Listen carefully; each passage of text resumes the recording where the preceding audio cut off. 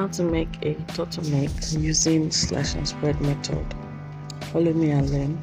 So you already get your mini pattern, your basic pattern. You can use a mini pattern. Sometimes I use a mini pattern to be sure that I get my steps or to document my steps. So you notch the points that you want the slash and spread to be on the neckline towards the side dart. So you use that to slash and spread, and you use it to cover up the side dart, because you don't want the side dart, but you want an opening around the neck. So it's that manipulation.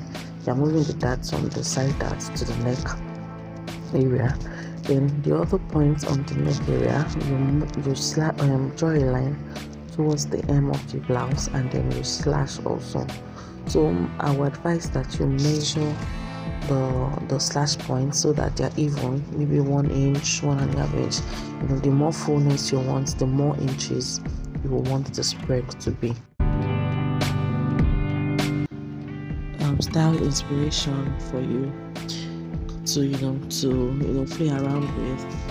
You can use these designs to create your own unique design, or make exactly that blouse you want to wear to your workspace, you want to wear for an outing. So many looks are in here. Just take your time, look at them, and you're able to select which one you want to recreate for your next project.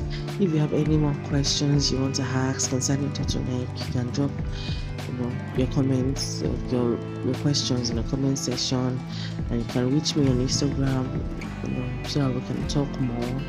If you want an elaborated tutorial on this, you can also let me know, so I'll make. But here is a mini tutorial and then style inspirations for you. I hope you enjoy it, and please let me know. You can tag me when you recreate yours. You can let me know, send me the picture, and we could work together on your project.